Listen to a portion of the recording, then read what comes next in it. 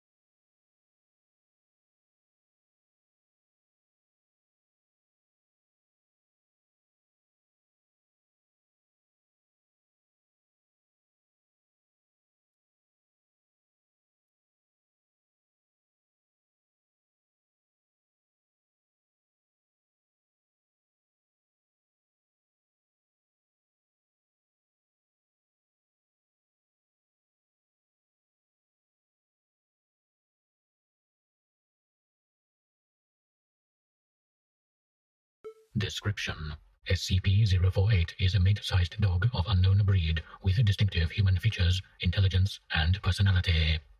Subject has demonstrated the ability to speak, as well as enhanced physiology for both canines and Homo sapiens. Subject claims his name is Joey, but refuses to offer any additional personal information when questioned in an interview. When Joey was allowed access to alcohol, he appears to give information much more willingly, but this is not advised, as he becomes violent at the slightest provocation. In such situations, Joey has been observed to be able to move at speeds unrecorded for either dogs or humans, and have great jaw strength to bite clear through bone. Addendum: those with Level 2 security clearance should see Document 534-A. Document 534-A. Effects of alcohol on subject SCP-048, better known as Joey the dog. Enclosed: security footage of a poker game involving Joey and several Class D personnel. SCP-048. Give me a beer, will you, Jack? Class D Personnel 1. Joey, you know I'm not supposed to do that. Oh, come on, Jack. Laughing. Fine, have the rest of mine. Drinking the beer and speaking with a noticeable slur. Thanks, friend. Class D Personnel 2. Joking. So, Joey, your mum must have been a real bitch, huh? SCP-048 disappears from footage. Ah! Screaming in pain. God, man, I'm sorry. SCP-048 returns to his seat. It's okay, I forgive you. Laughs. You're an idiot. Now let's get back to the game, boys.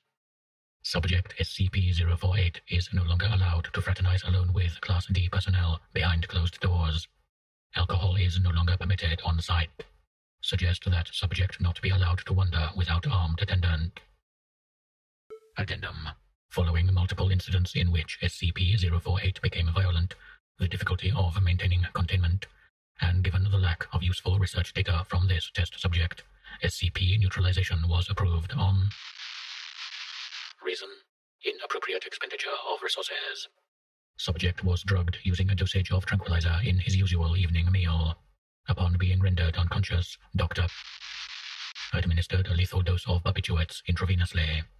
Subject's remains have been remanded to Dr. for dissection and analysis, following which they were preserved and placed in high-value item storage.